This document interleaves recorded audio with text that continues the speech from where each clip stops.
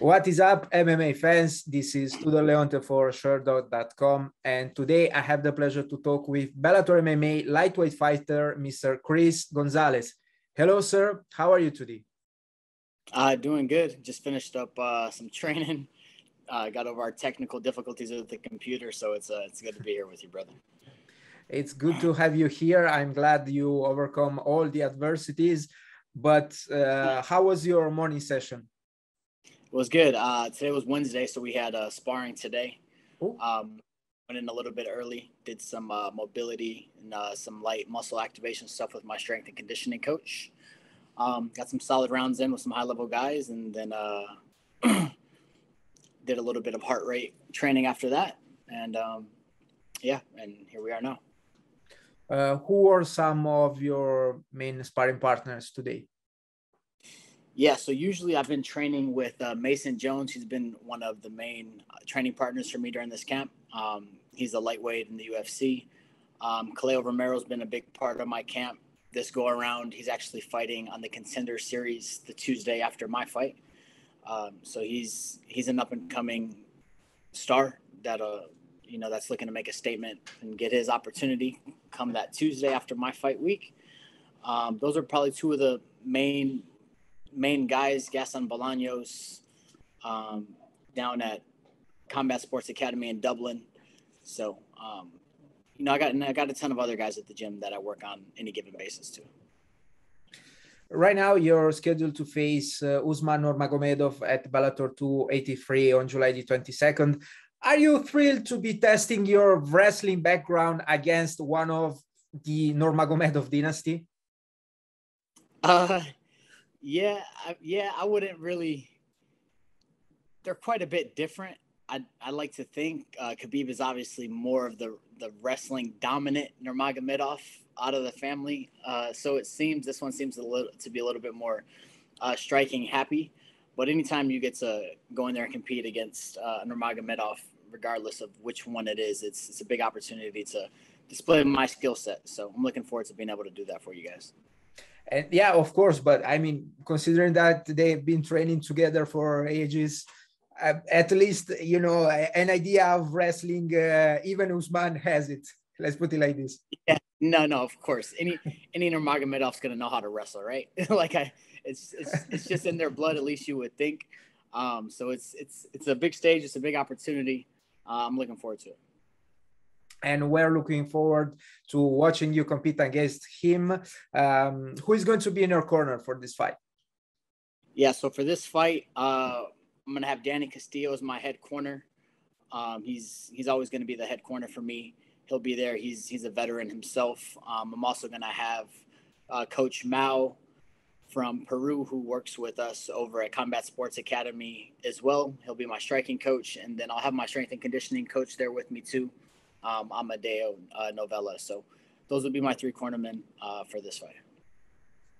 Nurmagomedov is currently the number 3 ranked in the lightweight division. If in case of victory, how high do you expect to be ranked? Yeah, I don't know. It's hard to say. He got a top 3 ranking fighting bottom tier fighters. So I feel like it's really at this point kind of a popularity contest.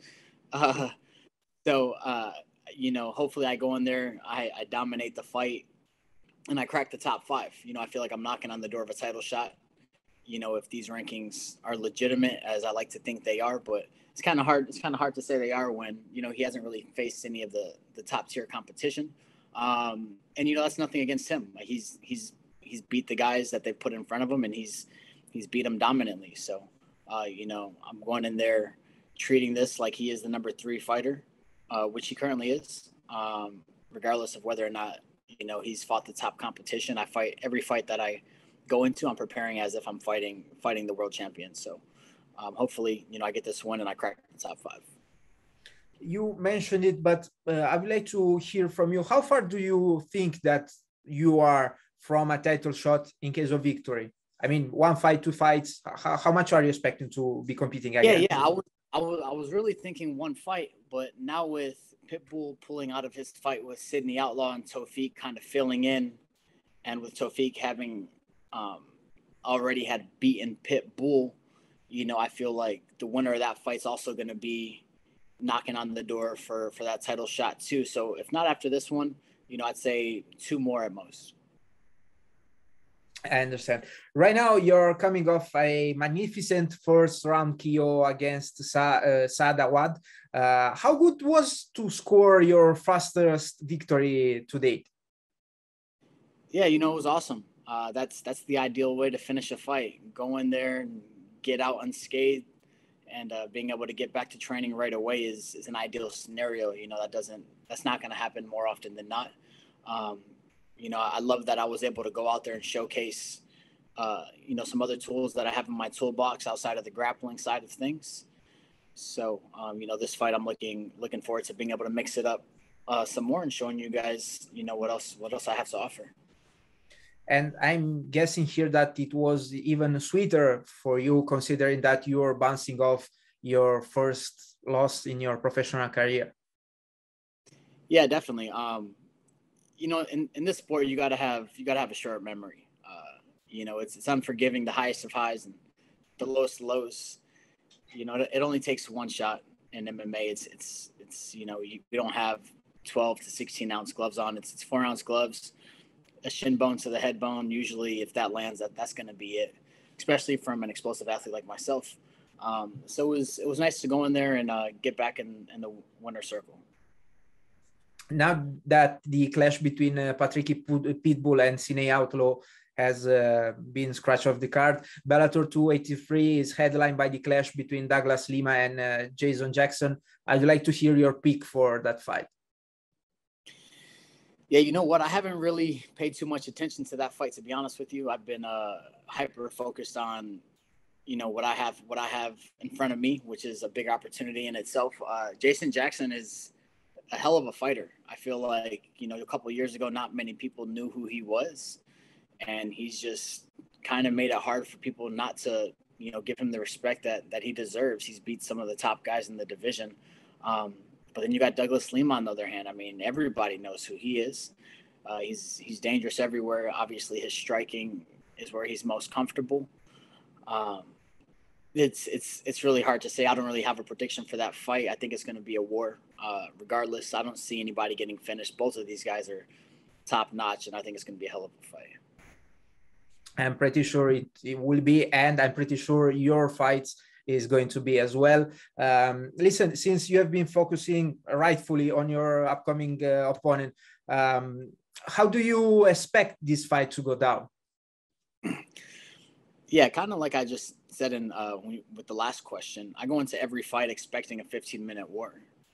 You know, whether or not that's the case or not remains to be seen. My last fight, I expected a 15-minute war. You know, I'm training my ass off. I'm sure he is too. So I never go in there expecting to dog walk anybody. You know, if that happens, great. If it doesn't, I'm more than prepared for that. But, you know, I just see myself going in there and asserting my game plan. I'm not going to reveal too much of what that is.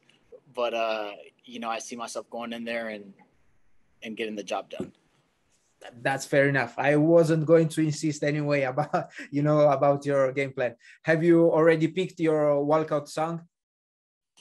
Yeah, I've got something in mind. May I ask what is it that you like to listen before walking into the cage? Yeah. I mean, it depends on the fight and the scenario. I feel like fighting a Russian, it's only right to come out to some Rocky. So I think that's what we'll be coming out to. That's great. I can't wait to hear it. Chris, I finished my questions. Do you have any last messages? No, just make sure you guys tune in July 22nd. It's going to be a hell of a fight. Looking forward to putting on a show for you guys. Thank you. Best of luck with your upcoming fight, and hopefully I will hear again from you in the future. Thank you, brother. Have a nice one. Bye-bye.